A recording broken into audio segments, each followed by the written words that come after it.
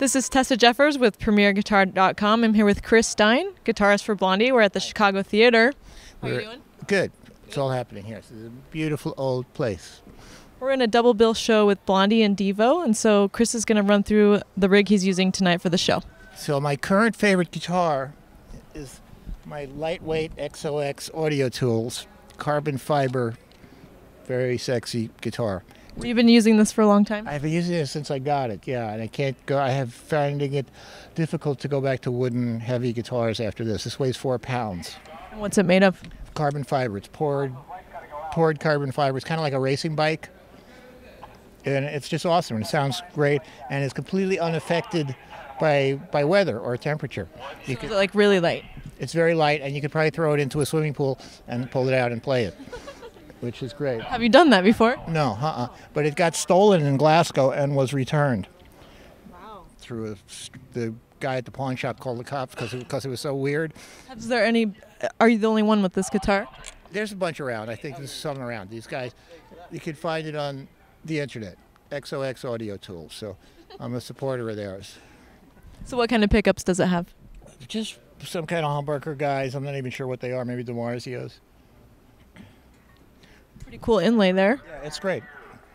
This is a long scale one. They have short scale ones too. So is this your number one? Yeah, I don't really change guitars. I don't break strings. I play very lightly. I have a quirky style of playing. I play with finger picks. What do you prefer about that? I just have always been doing it. You know, when I started, when I was a little kid, I was watching Earl Scruggs, you know, the banjo player, and I just thought that was really neat. And then these guys. I use 2 metal ones and 1 plastic one. So do you play other strings then, like banjo and other strings? A little bit, and I play bass with the finger picks too. I just always been playing with finger picks. I mean, I play well with my fingers, but your fingernails aren't reliable enough, and it gets a more even velocity hit when you're using the picks. So are those your custom picks, or do you use a certain kind? I just use National metal ones and Dunlop usually for the thumb picks. Do you prefer a certain kind of strings, or you just? I use 9s and sometimes 10s. But no brand. All right, Chris, so what kind of guitar is this? This is a DBC. A Dean Solinsky guitar? Yeah, Dean Solinsky guitar that he was... I don't know if he's even doing this company anymore. I heard he may have left it. This is also super light, and I use this occasionally. Tommy got a black one. I had this... It's really thin. Gunmetal. Yeah, it's super thin for hollow body. It's great. It's called an Alienado, I think. Super pretty. And do you have any idea what kind of pickups? Probably DiMarzios again, but I'm not positive. I'm not a big, I'm not. Do you know what songs you use that on? No, I just use the one guitar. I never switch guitars. I never break strings. I never switch guitars. It's just a backup. Yeah, it's just there. Yeah, occasionally, I've broken 3 strings in 40 years because I play really lightly with the finger picks. So do you have other backups of your number one guitar? Nope, that's the only one. That one has survived. That's why we were perturbed when it was stolen, but we did get it back. The effects are really minimal. Tommy's are more elaborate. I like this. I've got this Deja Vu pedal. Is great because you can tap it without turning it on, unlike the standard Wunschmahuset that everybody has. These guys, you have to turn them on before you can tap the tempo into them.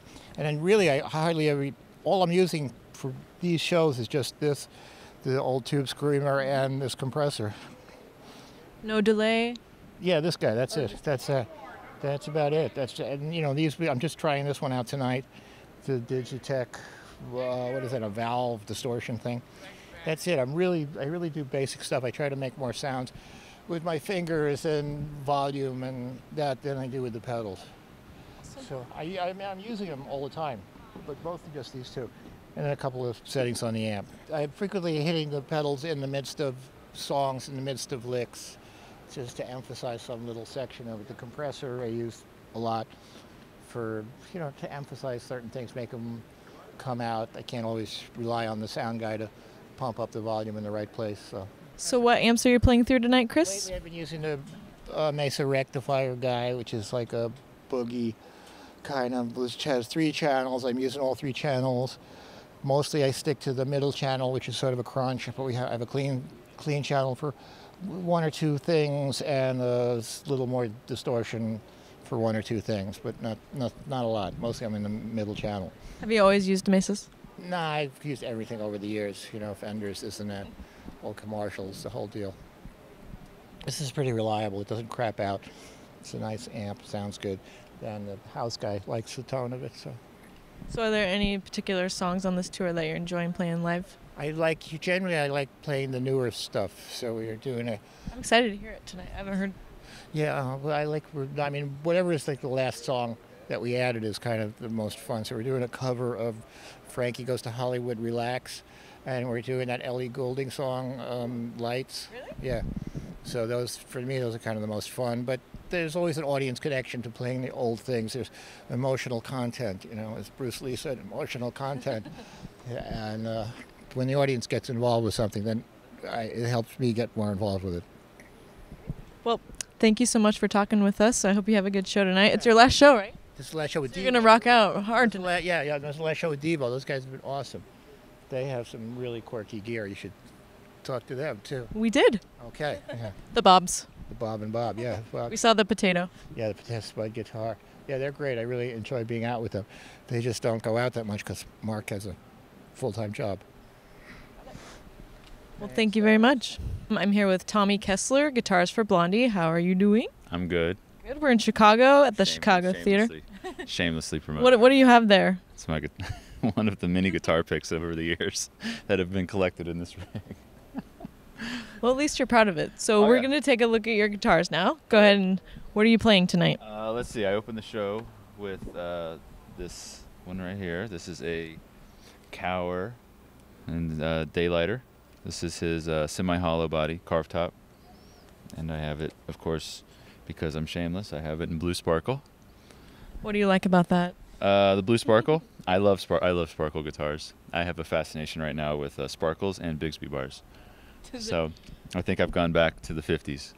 Does it distract you when you're playing the sparkle or No. mesmerize? No, but sometimes I do look down and I go, God, it looks so good, sparkle. So, yeah, it's got a Bigsby bar.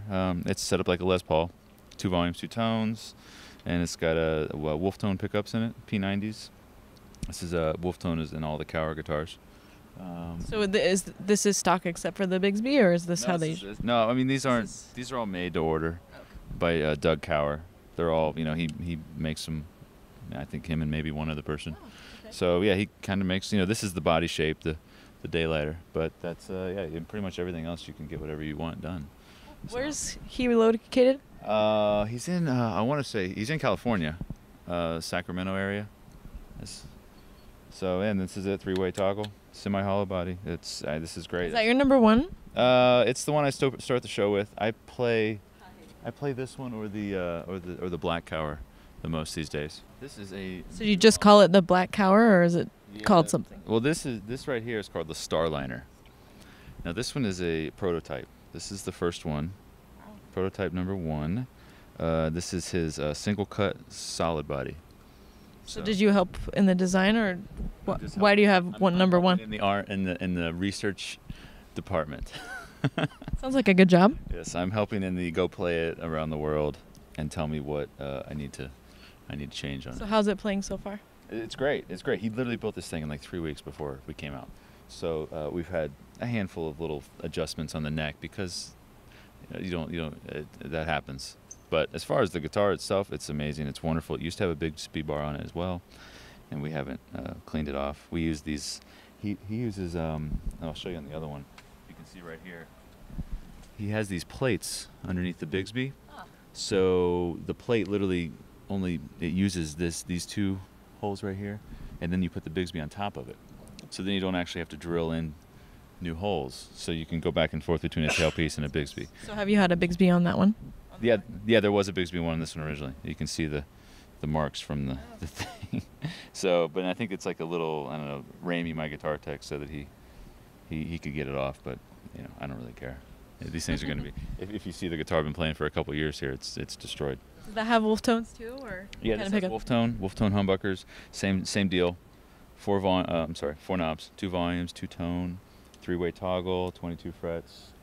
They're all Les Paul scale length. Every guitar I have here is a Les Paul scale length and 22 frets. and most of them are two-piece bridges except for the big speed bar. Do you use a certain kind of strings? 11s. We use the. There you go. The Ernie Ball. 11 of Proof. 9. Evidence. Tons of them. Tons of them. Yeah, I use all the. That's what I use on all my guitars. And if I have a Strat, then I play it with 10s, or same brand Ernie Balls with it, whatever the 10 to whatever the gauge is, 46 probably. Yeah. So that's But anyway, this is this new model. It comes out in January, and so far it's great. Other than having to make some tweaks on the truss rod, which for a 3-week a month-old guitar. Yeah. Yeah, it's nothing. So and, all my guitars have these couch straps, which I love these things. Did you say couch? Couch. Yeah, every single one of them. It's a good brand because they kind of recycle old car material. Are they comfortable? Yes, they're very comfortable. I like them because they look like leather. And they feel like a couch? And they feel like a couch. Yeah, you can sit on it all night and watch a band play. And but they move like polyester and nylon straps, so they move, which I like. I like the feel of the nylon and the move. They move on your shoulders and stuff. But I like the way leather straps look. But leather straps will stick to you all night long, and these don't. So, and the fact that that they're recycling material, that's never a bad thing. And they use like old car seat and vinyl, designs. All these things are. And this is like this is a limited edition skull graphic, and this is just a standard black one. But I'll show you those. And so the next one, I start the show with this one, and then I do my solo in the middle of the show with the Schroeder here. This is an extended solo. Yes, during Atomic. That's my moment to shine. But I've shined a lot. I don't really. I need to change the solo. I need to rewrite something. Oh, yeah? I've been playing the same solo for 3 years. But yeah, this is the one I started out with Blondie years ago, and how long have you been with Blondie? 3 years. Yeah. So this is the one that went out with me that first tour, and it's gone everywhere. It's starting to. This is great. I love these. I love it when this stuff happens. It's there. It's probably road worn. Oh yeah, and it's the back of it's all beat up and looks like it's had drumsticks thrown at it. I don't know where that came from. But yeah, this is the one that's been with me. It's 22 frets, Seymour Duncan pickups. I can't even guess what's in there. It's been a while, but if I had to guess, it's probably a 59 bridge up here in the neck position, and a super distortion or a distortion in the bridge. That's what's in there. And yeah, 3-way toggle right here. I have speed pots, the Yingwei speed pots in all of my guitars that Seymour made recently. Seymour Duncan came out with recently. All the volumes are those, and 2-piece. It's this has been in a handful of videos and everything. So, and it's still the one, I can always go back to it if there's ever a venue or where I'm just like, nothing's working. Give me the Schroeder chopper. So that's it. It's your workhorse. That is. It'll always be out here with me. And then I have my backup guitar, which is also the guitar I use heavily in the studio. It's a 2003 R7 gold top, and it is it's got a Brazilian rosewood board, which the Schroeder did as well. And that Schroeder. Do you like the feel of that? Yeah, the feel of this, it's got the biggest neck, so if I'm kind of exhausted, it's hard to play if I'm not up for the challenge. But that's why it's my studio guitar, but I also know how it sounds the best. I think Rami said that's his baby. Yeah, he did. He loves this thing. He takes care of it. In fact, there were times where I'll ask for a guitar, and he's like, and the one? Now I'm gonna. He always pushes this one. But yeah, it's a stock guitar. There's nothing, other than the Dunlop strap locks. Other than that, it's just a stock R7. The Brazilian rosewood board thing kind of makes it different than all the other ones. I think they made a couple hundred of them in 2003, and that's it. So that one gets used whenever another time. It's when I'm feeling weird about the venue or having an odd night, I can always go to a Les Paul on my chopper, and that's what I started with. I know that. How do you feel about the venue tonight? I like it a lot. It's beautiful here, and I like the sound of everything. I like big stages, you know. I kind of like how they eat up sound. You know, it's nice. So, and then, but yeah. So you'll probably be playing mostly your blue sparkle. Oh, yeah, I love if my sparkle guitar works, then I love playing because it's kind of bright and sparkly and flashy, and these guys are really nice because they remind me a lot of hot rod cars. The way that Doug designs his guitars. It has a very hot rod appeal, and that's probably the sparkle and the Bigsby. You know, you just throw that on top of there, and it makes it even more 50s hot rod, 60s hot rod thing. Do you use the Bigsby a lot? Oh yeah. When I took it off this one, I find myself like I still use this on the same songs, and so I'll play a part, and I'm like, oh, that's right, it's not there anymore. I don't have a Bigsby on this guitar anymore. So we have that. So those are the 4 electrics I use. There's one song in the show that I play a nylon string for like a Spanish flamenco type thing, and it's right over here. We'll lift it up and bring it over here. It is on a Gracie stand. So What song do you play this on? Wipe Off My Sweat. It has a I just the past 3 shows I've switched over from doing the solo on this to doing it on an electric. I think we were all just bored, but everyone seems to like it more. I think it's just because it's different. Oh, so you were playing it on electric, now you're playing it on the Taylor? Yeah, I was playing the solo on this, and then recently, a couple shows ago at Soundcheck, for the heck of it, I did it on the electric guitar, and everyone's like, "That was amazing. You should do that."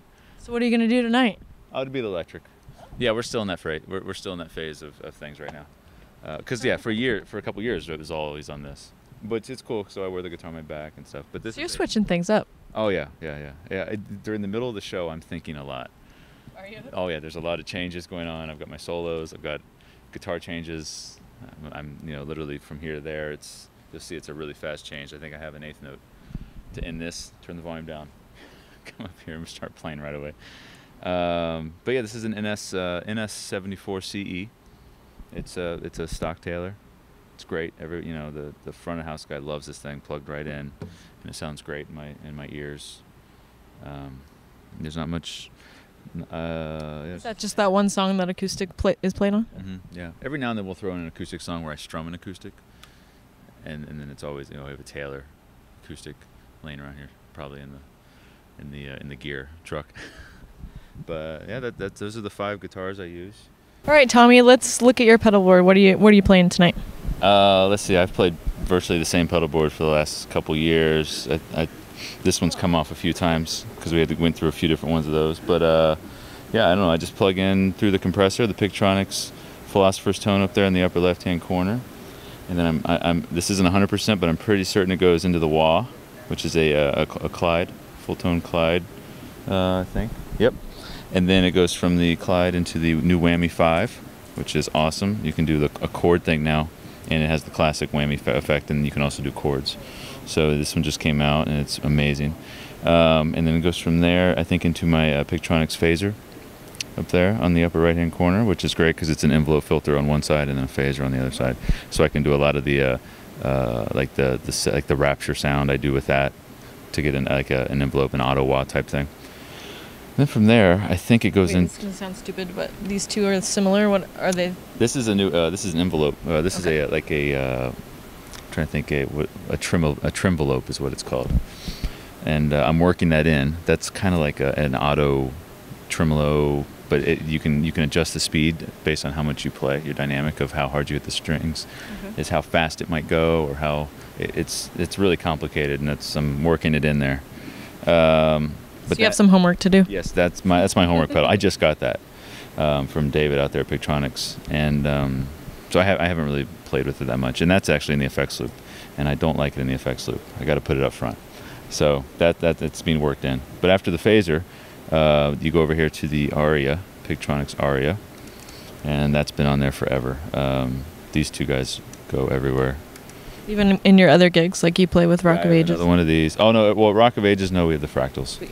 Yeah. So this is your pedal board only for Blondie. This is the Blondie pedal board. I have another pedal board for other things. Okay. This one travels with Blondie. What's your must-have pedal? Must-have pedal. All of them? No, the DD5. Why? Because it's the best dotted eighth note delay, and that's all it does. That's in, you know, the taps over here, and it's set up literally just for dotted eighth note. You know, the U2 stuff, pop stuff, things like that. But yeah, that's in the effects loop. The DL4 is in the effects loop. This is great because it's obviously, you know, the classic DL4. Everybody knows this pedal by now. It's the 3 delays with a tap, and I've got a short delay for solos and stuff like that. This is a long delay, and then I have reverse delay. We just interviewed a guitarist who had 4 of those on his pedal board. Well, if you need 12 delay settings to be able to pull up 12 delay settings, and that's important. Then I think the other one, and then I guess just the Sequoia. This is a Cusack modded Sequoia 1, you know, so you can tap the tempo of it and all that stuff. I love this thing. It's great. It's fun for when you're feeling creative. Do you play that on any songs on the Blondie show? One section of one song on Mother at the end of the bridge. I'm supposed to make some crazy noise, so at the very end I just tap it as fast as I can. You know, just 8 wah pedals, you know, cycling through as fast as possible. As long as I turn it off, you know, before the chorus comes in, yes, it works. Good. Then the Ernie Ball, you know, volume pedal juniors. I just like those because I have a lot of pedals and I don't need a bigger volume pedal. So I'm happy with the junior. And the whole board was made by Step Up Guitars. The coolest part's on the front. If you can see it, I would go look at that. And then we have a little, see that? And then you have the little light. Is that, can you see that? Or is there too much light going on there? So there's that. I can see it. Yeah, you light. I never use that, but and that's just for fun, right? Doesn't make sounds. It's a total novelty act right there. You will never see that in the show unless I accidentally, you know, tap it. Let's see. That's it. Step Up Guitars, Norton cables, wired everything, all the blue cables. You put everything together for me. So should we take a look at your amps now, or? Yeah. All right. What are you playing through tonight? I have a Soldano SLO 100. There on the bottom, and I only use the clean channel on the crunch setting, but the channel 2's have got a lot of gain. So, and I have a P90 guitars, so it's kind of a squealy. That's all you need? I'd rather play loud and play loud with less gain than play soft with more gain. Sounds good. And yeah, those are the settings. It's pretty simple. There's a series effects loop in it. I run it on the 100-watt mode. Do you always play Soldanos? Here I do, and I have the Fractals and the Rock of Ages. In my studio, I have Marshalls, old Marshalls that I wouldn't take out on the road. The Soldanos are built like a tank. I've never had a problem with the thing. It's got the tubes. The tubes are still in it that are original that I got 3 years ago, and it's been around the world, thrown probably, I'm sure, off many semi trucks that I don't want to know about, and it still works. So there's that, and then I run it through a 212 Soldano cabinet with Weber speakers, and it's the equivalent of a vintage 30, the Weber, you know, the Weber equivalent. So did you choose to put those speakers in there, or? Yes, yeah. I used to use vintage 30s, and those are great because they're broken in really well. They're lighter. They are a lot lighter than vintage 30s. So when we took the vintage 30s out of there and compared them with the 2 Weber speakers, you're talking pounds and pounds. You know, you're talking probably 4 pounds lighter than a vintage 30. The magnet, I don't know what it is. I just know I lifted it and I'm like, whoa, that's, you know, taking a lot of weight off a cabinet. So you know, Ramey, our guitar tech, loves that. He loves taking pounds off. Well, yeah, he loves that he doesn't have to break his back when he lifts up our cabinets. And you know, Chris has the same ones in his cabinet as well. And then Weber also, I'm using a Weber attenuator back there. That's on the, I don't know if you guys probably saw that. What are those pandas? Those are Chris's little, you know, children that come along with us. Are those stock or modded? They look modded. Pretty modded. Yeah, I don't think you could find those, and you might be able to find them in Chinatown maybe. They look like something you could find in the back of a dark store. Well, we are in Chicago, so. I'm sure Chicago has a place for that too. All right, Tommy. Well, thank you so much for speaking with us. I hope it's your last show on the tour, right? It's the last show with Devo. With Devo. Yeah, You're gonna rock out tonight. Absolutely. Thanks for speaking with us. Thank you very much for having me. This is Tessa Jeffers with PremierGuitar.com.